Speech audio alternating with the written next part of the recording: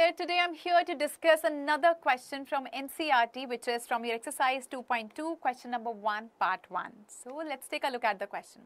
So here we have to find the zeros of the quadratic polynomial x squared minus 2x minus 8, and then we have to verify the relationship between the zeros and the coefficients. Two things we have to do here. First, we have to find out the zeros, then we have to verify the relationship between zeros and coefficients.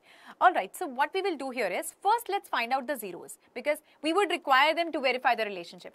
So this is a quadratic polynomial. All we have to do is just the middle term splitting of this, right? Middle term splitting is very simple. We all know how to do this. That's going to be x squared minus 4x plus 2x minus 8.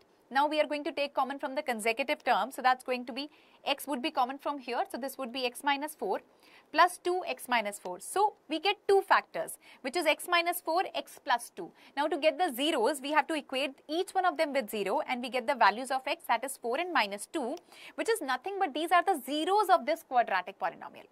Now coming to the next part where we have to verify the relationship. So for that, what we will do here is, first of all, there are two relationships. The first is sum of zeros. Let's find the sum of these zeros. So 4 plus minus 2, that's going to be 2. Similarly, we will check for the other relationship, that is product of zeros. That's going to be 4 times minus 2, which is minus 8.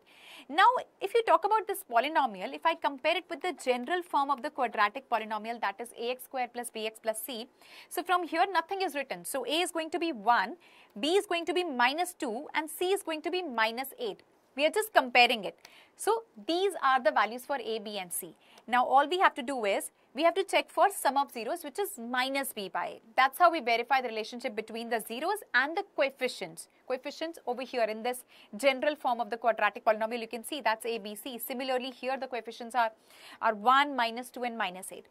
Now, so minus b by a, from here it's going to be minus of minus 2 by 1, which is 2, and product of zeros would be minus 8 by 1, that's minus 8. And you can see that sum of zeros over here, that is same. Product of zeros is also same. So, hence verified.